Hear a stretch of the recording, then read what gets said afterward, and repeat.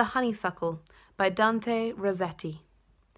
I plucked a honeysuckle where the hedge on high is quick with thorn, and climbing for the prize was torn, and fouled my feet in quagwater, and by the thorns and by the wind the blossom that I took was thinned, and yet I found it sweet and fair. Thence to a richer growth I came, where, nursed in mellow intercourse, the honeysuckle sprang by scores, not harried like my single stem, all virgin, lamps of scent and dew. So from my hand that first I threw, yet plucked not any more of them. I quite like this because it's describing the first time that this person plucks the honeysuckle, and actually the location where they pluck the honeysuckle, it was a bit trapped, it was surrounded by thorns, it was difficult, it was a struggle, and they even muddied their feet in the quagwater, so they got dirty, and then after they plucked it, went through all that effort to dig through the thorns and get the honeysuckle, they actually ended up losing a lot of the blossom and the beauty of the honeysuckle, that single flower, because the thorns and the wind actually thinned it, and they took away some of its beauty. But at the same time, despite that experience, the person found it sweet and fair.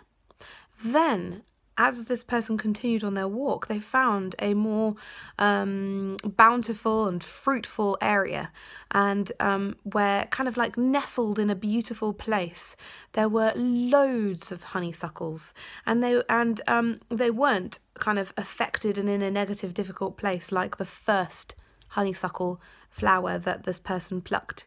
And I like the metaphor of describing these scores of honeysuckles as virgin lamps of scent and dew, just implying like they're untouched, they're beautiful, exquisite, maybe even ripe in a way, virgin lamps of scent and dew. So just describing that smell, describing the luscious dew that might have been just dripping off their petals and the flowers.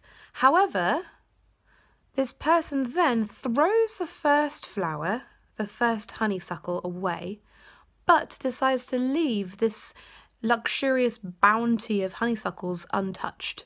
It's almost as though, let's leave the virgin alone, and kind of let it continue to be in that glorious time of beauty and purity, the purity of the flower. So Dante Gabriel Rossetti has done a lovely job there.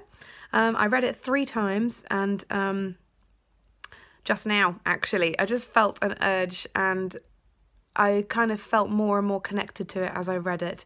And of course, it would be lovely to read it even more. So I hope you enjoy this. I hope this enlightens you somewhat as a perspective, but at the same time, I feel this poem is quite straightforward. And I do like the figurative language that is used in there. Thank you very much. Poetry is passion. Okay, bye.